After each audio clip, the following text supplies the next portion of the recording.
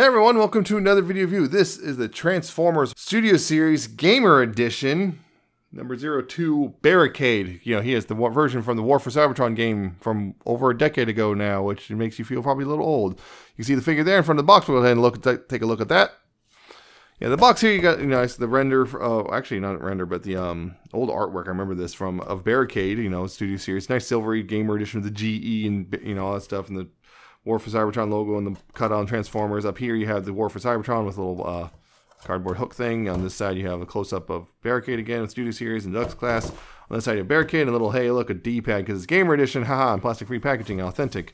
Down here you have what's included and who owns it and everything. And of course on the back you have product shots, warnings, and copyrights. And Barricade assists in a mission to locate an ancient power called Dark Energon. And of course, yeah, the backdrop, which is in this box, of course. It is one of the many locales in the game. That's an actual, I think that's a screenshot. It's a high resolution level, that is. It's been a bit since I've played it. But yeah, of course, you got that backdrop and of course, got Barricade right there. And, that's all the whole thing there. And of course, do what I do, which is recycle the fake, recycle the box and everything. There's also the instructions, which are pretty straightforward for the most part. Although, how he comes in the box kind of threw me off for a second. But anyway. Barricade. So Barricade did not get a toy back in the day. In fact, most of the characters in that game didn't get a toy. War for Cybertron didn't get a toy because it was Optimus, Bumblebee, Megatron, Soundwave, Cliff Jumper, and I think there was a Sound Blaster. There was a Nemesis Prime. There was a repaint of Megatron. And I think there might have been a Sound Blaster, but I'm not 100% certain on that one. But there was Nemesis Prime in Japan. There was not a whole lot of these things. But anyway, this is Barricade. He finally gets his toy, and yeah, getting up close here, you can see, nicely picked out head sculpture. You got his black helmet with the yellow eyes, very nicely done yellow eyes, the gray face. You got the black and silver and purple with the Decepticon thing. You got the little weird, rigid detail. It's actually rigid, which actually looks pretty cool. You got this gray with some little lines there. You got the gray, and these are the big old wheels right here. The thing is, you can see right there, the kind of the cool, definitely not Earth tread patterns and stuff. But yeah, you got the big old, the big old diamond knee plates in the gray here, and the big old. Well, let's be real, those are kind of clown feet looking things. And you got kinds of bits of kibble back here. You got some bits of the car back here and more of the car, although it does have that little vent thing right there. And yeah, there's a lot back there. And the wheels, unfortunately, do not have purple on them. No doubt Repo Labels is going to do something, or not Repo Labels, Toy Hacks now. But yeah, they're probably going to do something about that shortly. But yeah, Barricade here he's a fairly bulky deluxe, but also... my big thing here about this one is it's really difficult to get him to stand. He has, you can see that because I have him kind of slightly tilted forward. There's this, sweet spot I found. If I tilt him forward, it's he will stand. But because I thought these might come down enough to be heels, but they don't. So that's the problem is he doesn't really have heels. So when you put him down, it doesn't take much to tip him over. It really takes not a lot. So people complain about it. You can see he's actually leaning forward on my table right now. Yeah, I got him standing a little bit, but it doesn't take much to knock him over, which is unfortunate. Also, yeah, it's one of those things where unfortunately the game just had to cheat to make the Transformers work, and good luck getting that cheating game to translate into actual plastic toys without cheating yourself. So, yeah, you get stuff like, the bits of the car right here on the hips, which are really in the way, and stuff like that. Yeah, it looks okay. But yeah, those feet really let it down. Yeah, so that's a little bit of a disappointment. Again, the backpack right there. He does have a gun, which, it's a nice little black gun. And it actually is, one of the ones from the game. And the really cool thing is, one, you can store it back here. There's a slot here, and there's a tab on the gun. So you can just, store it back here on the back if you want, like that. But, of course... in the game, you notice there is no actual handle on this. In the game, they transform their arms in the gun. So they did that, facilitate that with these new toys. But you can, unpeg the arm here and peg on the gun, which is really cool. It's not quite a 5, like go, oh, that's 5mm. No, it's not quite. It's a kind of a different, a lot of them are different in that they have like a flattened spot or something to kind of, I guess, key them, I guess. So you can't just attach any old 5mm thing. But, yeah, he's got the gun, which looks a little weedy, but it was one of the weedier guns. And unfortunately, when you take the arm off, there's nowhere to put it. Tab right here, which you can. But you can see some people reported success, but it's mode. This is for transformation. And it's kind of weirdly keyed, so if you try to tab it in, it doesn't really work. It just kind of wants to push itself back out. Some people have reported success with it, though, so, The other thing on mine, this arm is stupid loose because, I don't know if you can see that, but, yeah, there's stress marks all over the inside of that hole right there. I have no idea what happened. I just know this arm likes to come off like crazy. And it's really frustrating because I can't move it without the arm coming off, and you need to move it to transform it. So that in itself is really frustrating, and how that works. So yeah, posability, his head is on a ball joint, so you do have left and right, although mine is very tight. And also the backpack is in the way of my fingers. Yeah, very tight. You got a little bit of up, you got a little bit of down. I think there's a second like joint in there, but yeah, there's a little bit of posability, but on mine is tight. And you can see that also comes off too, which is a little frustrating. But shoulders are also on ball joints. They're somewhat hindered by the backpack, but they can do a 360. They can go outward a little bit. There is a bicep swivel right there. There is an elbow, although it's kind of limited because of the shape of everything. The fist is actually, their hand is actually ball jointed. You can see that. It is actually ball jointed, but unfortunately because of this panel, you can't really rotate it this way because the thumb will get in the way. You can rotate it outward and wiggle a little bit, but there's not a whole lot there. And on this one, because of the this particular joint, this bicep swivel on this arm is so ridiculously tight on mine. I've been trying to loosen it, but it is not playing along. Trying to get loosened. I think that might be contributing to why the arm is so loose. But there is a waist joint. The things that, yeah, the wheels start banging and stuff. Hips can go forward, well, that far if you get them angled out a little bit. Actually, a little bit further than that. Actually, a lot further than that. Backwards, you get that much. Outward, you have that much. There's really not a whole lot there. There is the thigh swivel, though, which is nice. Knees, you don't really get a whole lot there either. You get that much. It's hard to see. It's kind of hard to see, but there's really, okay, there we go. Yeah, there's really not a whole lot of bend there, unfortunately. Yeah, people kind of resorted to like leaving these tabbed in and stuff because they, some people find that looks better, if they leave it tabbed in, like, or whatever. I'm just not going to tab it quite at me. I see that. Some people argue that looks better. I'm not exactly disagreeing, but yeah, it is supposed to be up here like this.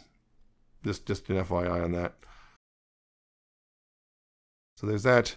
At the feet, there are no ankle tilts. That's the other thing. It's sculpted for an A stance, but there are no ankle tilts. You have that, but that's for transformation. And, well, but you kind of need that, though, because, well, you need to kind of lean him forward sometimes just to get him to stay standing.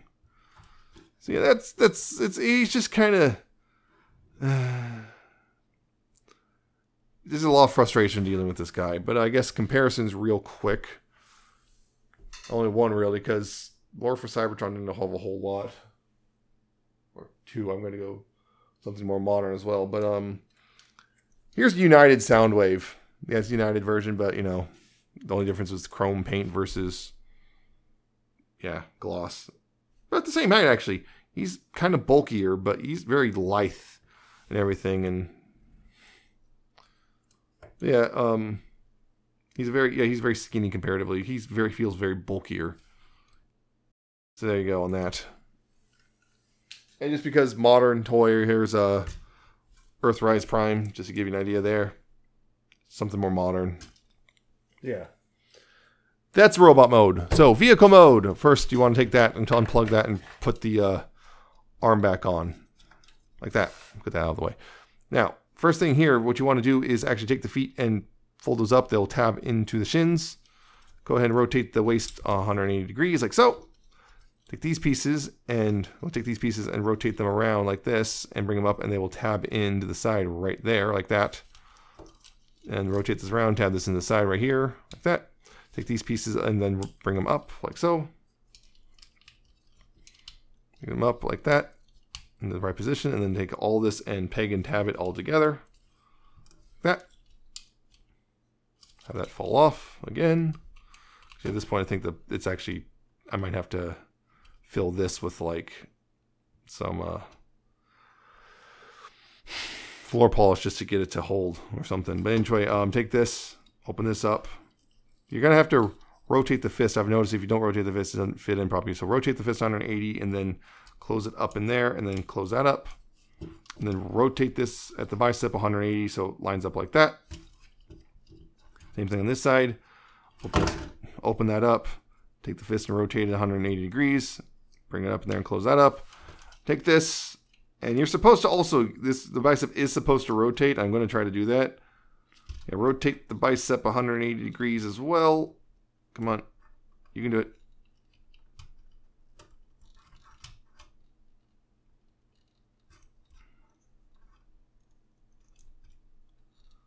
It's not rotating. Okay, rotate that. There we go. And then rotate that, and if hopefully it works better on yours than it does on mine. So rotate that, and then here at the arms, you want to take these. There's a joint right here. You want to bring that down and bring this in, and this will tab into the side here. And there's a tab here which will go into a slot right there. Like that. Just bring that in. Same thing. Bring that down and in. Tab that in. So, and then take the backpack here and unpeg it from the back and bring this up, and this will actually click. You'll hear it click into place like that.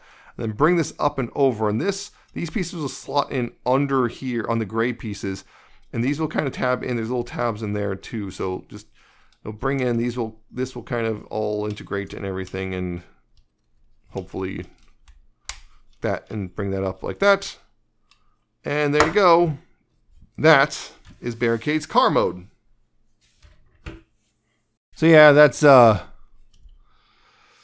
Barricade's car, this is actually a really good looking car, actually. This is very close to what it was in the game and everything. I do like how this is overall. The car mode is way better than the robot mode for sure. It just looks generally nicer, although mine has a bit of a weird paint splotch right there, unfortunately. The Decepticon symbol in mine is pretty much aligned. There have been some reports of misaligned Decepticon symbols there. And again, you got the nice textured purple right there for the headlights. The textured purple here. You got some, all that stuff. Looks real nice. You got, and of course, this looks almost like, well, it almost looks Batmobile-esque at times, which is really cool. The wheels do, it does roll, although the wheels do have a bit more friction than I think. But oh yeah, make sure that's pushed up. So yeah, it rolls pretty well. It's got the cool little mean brush guard thing or whatever you want to call it. Just looks real nice. And you got the yellow too right there, which almost looks, I guess it's supposed to be kind of the eyes of sorts, because yeah, it is a bit shell-ish. I mean, there is some integration, but all of this, this and all of that is all shell that goes somewhere behind the robot. And same with this stuff right here. So, that's a thing to be mindful of. And of course, the gun here, there's a square peg which can go right here, for, I guess, attack mode. Of course, unfortunately, there's no way to fold these. I wish there was a way, but I can see why it'd be difficult to engineer that with a deluxe price point and everything. But oh well. Still, this is a really nice car mode. It's just a shame that the robot mode is kind of such a blech, So is that. We have a quick comparison though. Here's the United Soundwave, which compacts a lot more, that's for sure. Barricade almost seems like he expands out versus, Soundwave here kind of compresses. So, there you go. That's a comparison there. So yeah, the thing about Barricade is it's got a nice alt mode, but the robot mode is just kind of limited articulation. It's clunky looking. It's kind of clunky looking, limited articulation. On mine, the arm likes to fall off. It's a lot of kibble just hanging off him. I was just disappointed when I got him. He showed up, I was just like, oh, he's kind of, So honestly, I can't really recommend this one as much. It kind of sucks because this is the first time the WC Barricade got a toy. And just kind of stinks. I have to say, yeah, just skip it. It's really, unless you really, really want this one, unless you really want it for whatever reason, I would say skip it. And honestly, even if you really want to just wait for it to go on sale or something, it's not a great toy. It's kind of the three that we've gotten so far for War for Cybertron, he is the worst, for sure. No question, he is the worst one. Just skip him. The alt mode's not worth it. So that's it for this one. I hope you found it informative and entertaining. Hope you like, comment, subscribe. Check out my Twitter. I'm at Nemesis Prime 1. Check out my co-host, co-host.org/Nemesis-Prime. Check out my coffee, my Patreon. And I shall see you next time with another video review.